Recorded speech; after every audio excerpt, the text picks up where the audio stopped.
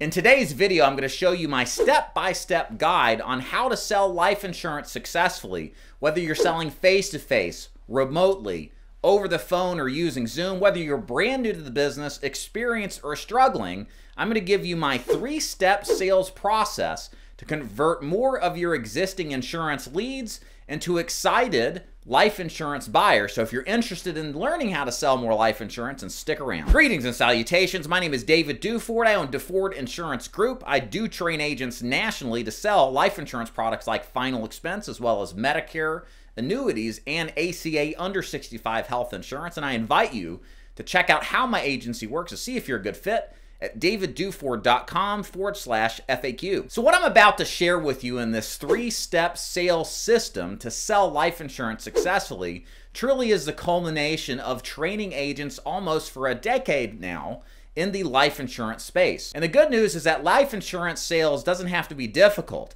It can be simple if you have a process to implement in order to convince those maybe suspicious prospects that life insurance is a good idea for them and it will benefit them. So let's get started with that 3-step sales process right now. Step number 1, pre-qualify. So pre-qualifying is defined as asking preliminary questions to your prospect to determine if that prospect is what we would call a qualified buyer who has a high odds chance of buying versus a low qualified non-buyer, maybe somebody who has a very low chance of buying. And the thing you've got to understand when selling life insurance, new to the business or struggling or experienced, is you want to spend all of your time talking to qualified prospects who are more likely going to buy. In fact, this step is the most important step of all of the steps I'm going to teach you today, because if you learn how to qualify effectively, you'll be spending more often your time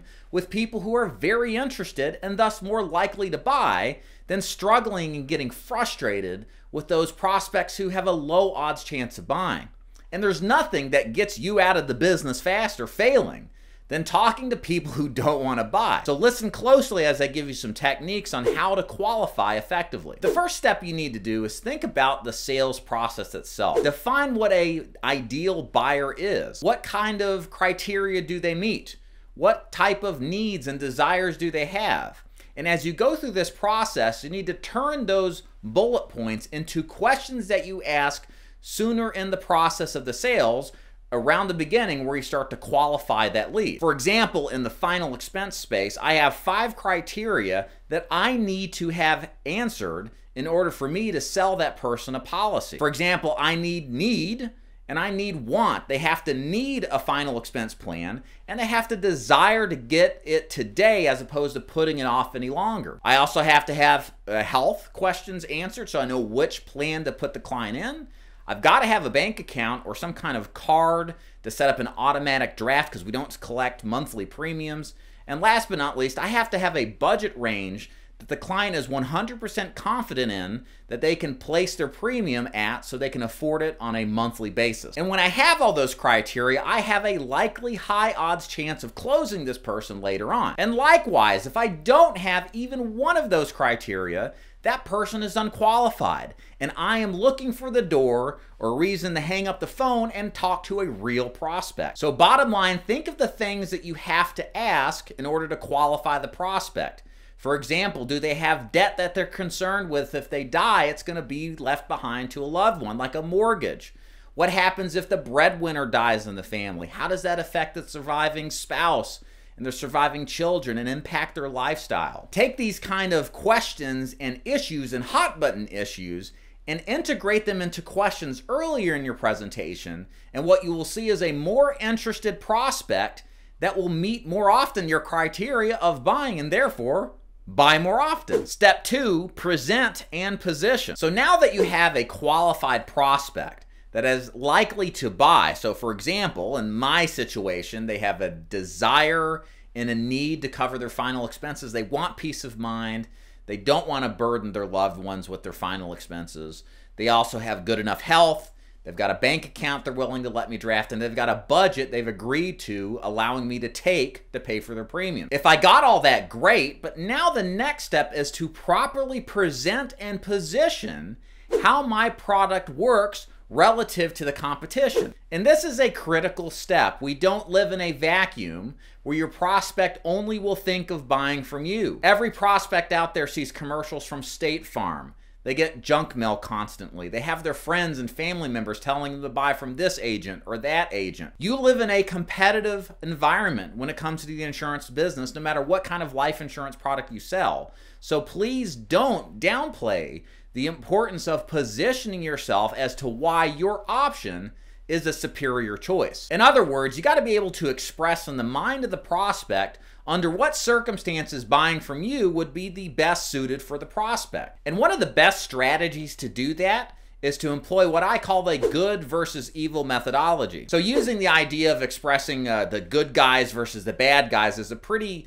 easy way to express the differences between how your product works, the good guy, versus whoever we frame as the bad guy, being their product is inferior in some sort of way. And it may sound elementary, but when you have a relative comparison between how your product works and an honest discussion about the pros, and then an honest discussion about your competition, about what their downfalls are, and maybe even talking about the upsides, what that allows the client to do is to better position your advantages in your product better because there's been a relative comparison made. And the outcome is when they decide to do business with you, they'll more concisely take action because of how you've expressed the difference, and more likely keep what you sold them because simultaneously you express what you would be looking at had you went another direction and what the likely negative outcomes would be. So to give you an example of how we do this in the final expense life insurance space, I literally love to show my prospects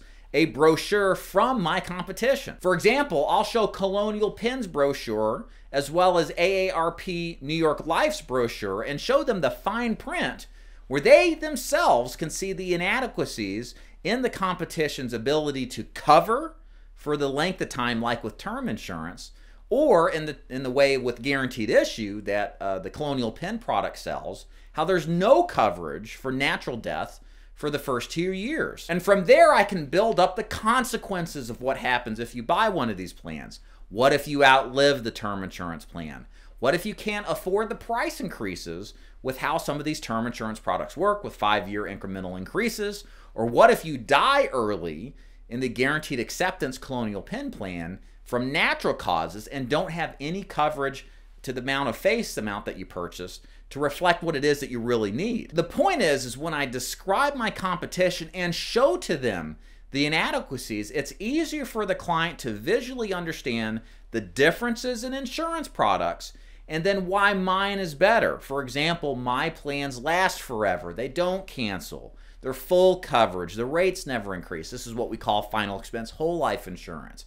And when going through that explanatory process, it makes it much easier for that prospect to commit to you because you've taken the time to inform them and empower them on what the options are, and it becomes much easier to make that commitment to you and to buy from you. Another thing I like to do in this present and position section is tie the benefits of my product back to the hot button issues that the client expressed earlier. For example, in final expense life insurance sales, many of our prospects are worried about being a burden. They're worried about leaving a large final expense to a loved one who can't afford it and encumbering them financially in a bad way. So I tell them with the final expense life insurance plan that I can qualify them for, they're fully covered from the first payment date and they don't ever have to worry ever again about being a burden to a loved one because you're giving them and you peace of mind knowing that your final expenses are completely 100% covered. And again, by making that connection verbally with their hot button issues with how your product works, it solidifies the desire, belief, and willingness to take action to buy, thus making more often than not those high odds prospects buyers. So bottom line, you got to present and position yourself as why you're the obvious choice amongst the competition, because that is going to push your client over the edge in wanting to do business with you versus the others and take action today in buying a policy. Step 3, close and rebut objections. So hopefully guys realize by now that you have to ask for the sale. You can't just hope that they'll buy. You have to verbally actually ask the prospect to take action today to buy a life insurance plan. And so you've got to have a strategy in place about how to do that, because there's a right way and a wrong way.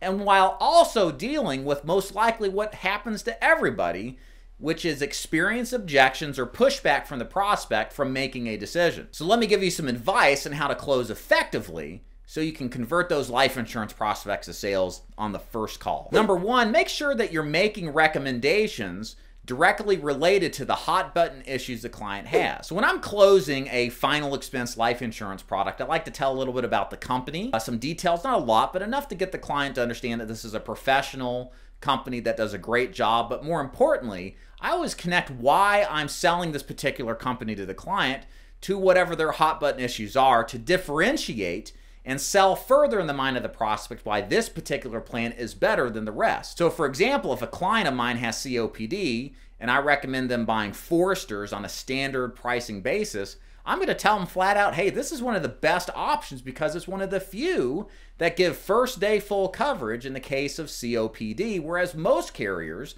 typically make you wait 2 full years. If they even accept you at all, many will just decline you. And by saying that, I help, again, differentiate and clarify in the mind of the prospect why this plan, maybe it's the first time they've ever heard of it, still is the best plan while retaining their confidence in buying from me. Also, when we're closing, we want to make sure to simplify the closing process. Don't present 5, 6, 7 different options. That's too many options, and confused people with too many options don't ever actually make a decision. Instead, what I recommend is to do the good, better, best close. So the good, better, best close is where you have 3 different options. Very simple: a good option, a better option, and a best option. So what I like to do in final expense is take a clean sheet of paper, or if you're over the phone, just verbally give each digit of the face amount and then the premium, and then write that down and show it to them. Nothing else on the paper, nothing else explained in the process. Let them look at the numbers, digest it, and then the best script to close over those numbers you show them is simply to say, out of these 3 options, which one do you want to start with today? And notice I didn't ask for permission. Do you want to buy today? They may say no because I've given them a no.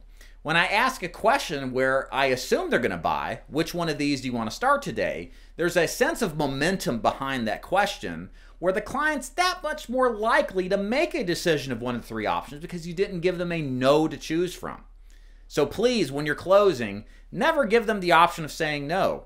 You're not trying to ask for permission. You're assuming the close. So give them 3 yes options with no options. So the last thing you want to be aware of is that even if you do everything right in your life insurance sales presentation, you need to always anticipate to hear objections. People are going to say, I need to think about it. I need to go talk to my daughter. I need to pray to my pet rock. There's all sorts of objections people give, and you need to expect them, not think that you're special and you'll get away without ever hearing them, but needless to say, have a plan to actually handle those objections so you can turn them around and still close them on the first call anyway. So what I'm going to give you now is my exact word-for-word script to handle life insurance objections at the close and give you advice on how to turn those around so that you can still win them and get the deal closed today. So when a client says, I need to think about it, my response generally is, that's fine, but when you say you need to think about it, how do you mean? By saying, how do you mean, it allows you to get the client to explain more of where they're stuck, to give you more context to essentially turn it around. Many times the I need to think about it objection is a smokescreen. It's not real.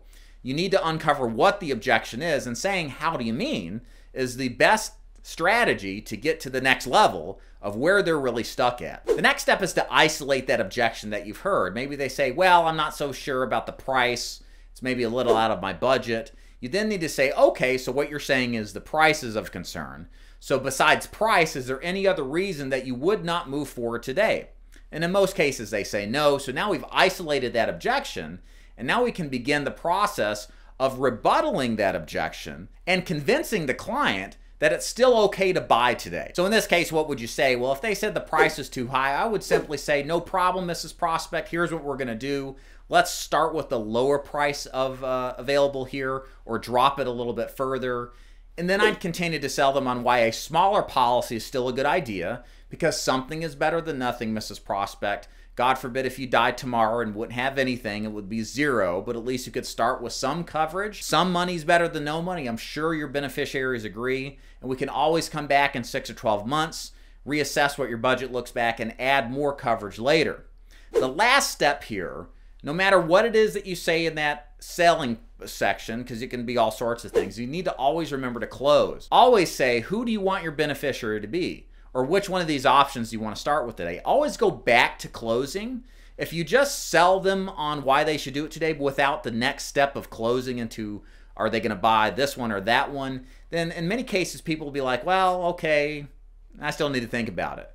You're at that cusp of momentum. You need to push that all over the edge. The domino effect begins. So make sure you always close on whatever type of rebuttal strategy that you use whenever you hear objections. So that is my simple 3-step how to sell life insurance strategy. I hope you take this seriously and implement the strategies that we discussed today. This will help you sell more life insurance policies remotely or face-to-face. So please put it into effect. If you got any questions, feel free to leave it in the comments below. Make sure you subscribe and hit the like button if you haven't already. And if you're interested in learning more about joining DeFord Insurance Group, head on over to daviddeford.com/FAQ.